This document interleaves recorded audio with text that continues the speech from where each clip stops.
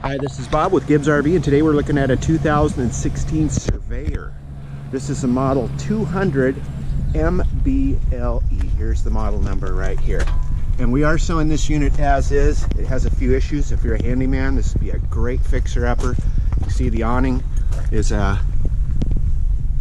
basically been wired closed because it tore at some point in time. You can see daylight behind it. Tires good, body pretty much good. I mean, there's a few spots where the decals are marred. The compartments up here are dry. They're not no water damage.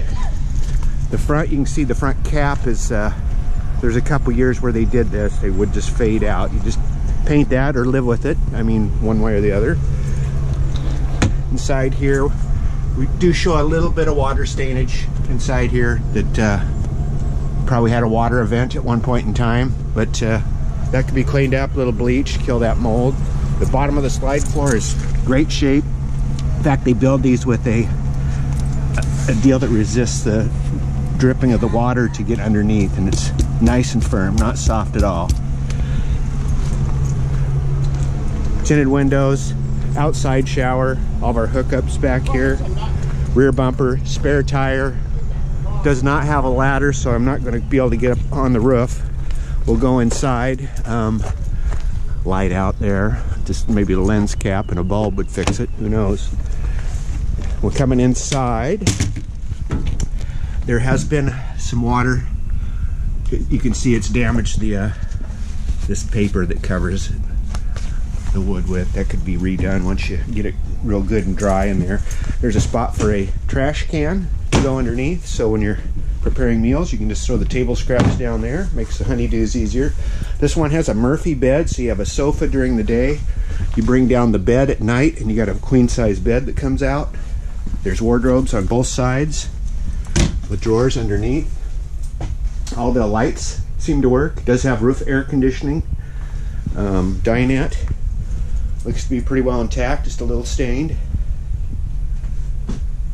Blinds might need a little bit of attention here.